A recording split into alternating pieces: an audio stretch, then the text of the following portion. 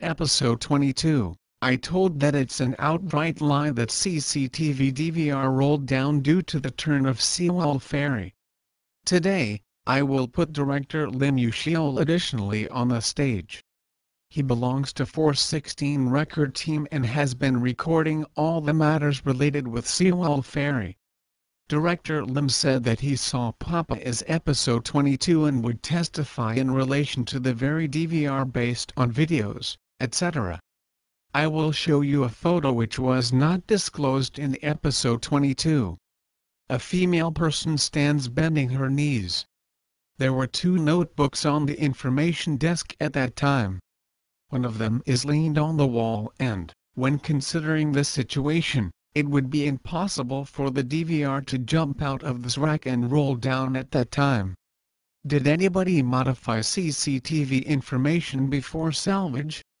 For installation of a DVR, DVR is pushed on the sliding plates like a sliding drawer, the cover is attached, and screws are fastened.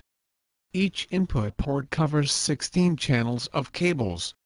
64 channels of cables are connected with 4 input ports, and the ports are firmly fixed on the main body with bolts. In addition, output ports on the main body are independently connected with terminals. A port covers many cables as shown.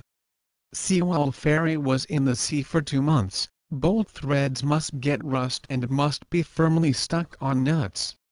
Therefore, the bolts could not be easily loosened. The diver said that he separated each of these cables and separated DVR, but it's a lie. He said that he loosened the bolts with his gloved hands, but his word is absolutely unbelievable. The diver says that he is going to search section CR16. As shown, each action of a diver is reported.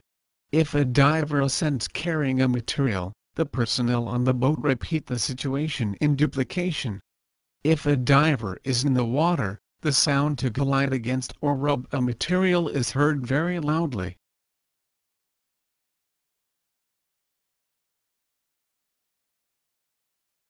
I went to the site on April 16 when the accident occurred and filmed all the searching activities on a barge. 8 to 15 veteran PDs participated and filmed all the scenes related with the accident of Sewol Ferry.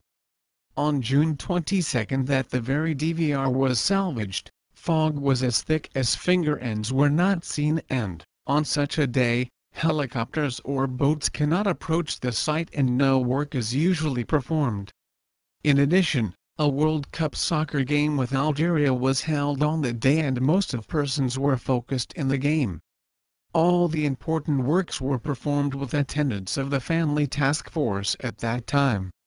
Therefore, all the important works were filmed, but, on that day, their work was performed without any notification of work schedule in advance, and we already almost finished the daily work. When we were taking supper, somebody other than the Navy or the Coast Guard told us that a material was salvaged and we hurried to film the material which was already put in a sack. The fog was thick as shown on that day.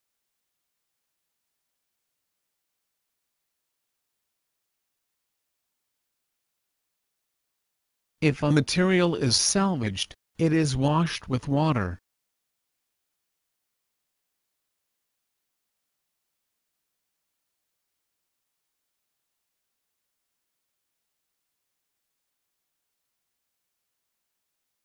This is a salvaged DVR. It's too clean to be deemed to be salvaged from mud after 2 months, isn't it? When such an important material would be salvaged, a prior briefing was required, but no briefing was provided on that day. I think that, probably, due to the mistake of the Coast Guard, we could know that the DVR was salvaged at that time. The material was packaged as shown. We informed the family task force of the fact and they ran to the site. However, DVR disappeared and, through a National Assembly member, we could obtain the material. A mutually accepted professional disassembled the DVR. The inside was very clean, too. If the DVR was buried in the mud for 2 months, it could not be as clean as shown. When rubbing it with a finger, the finger was smeared with nothing. After obtaining the DVR, there might be no opportunity to modify the information. As we did not see the situation that the DVR was salvaged from the sea, the Family Task Force raised a suspicion and asked the Navy to disclose the video. On the next day, we went to watch the video. The diver is descending now. This is the diver who performed the work.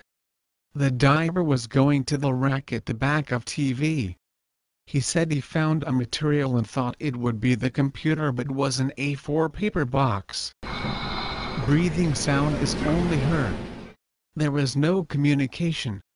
Nothing is found through the camera installed on his helmet.